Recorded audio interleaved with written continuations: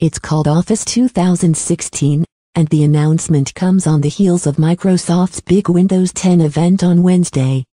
Microsoft has been focusing more on optimizing Office for mobile, but Office 2016 is best for desktop computers, according to Microsoft.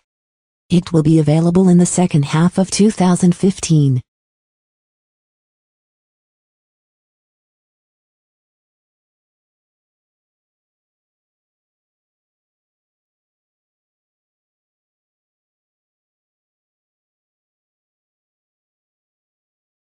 According to White, the platform will include compelling new experiences that will be highlighted more in the coming months. Microsoft declined to offer any more details to Mashable, so for now all of the details surrounding Office 2016 remain vague. It probably isn't too far off from what we're used to, though.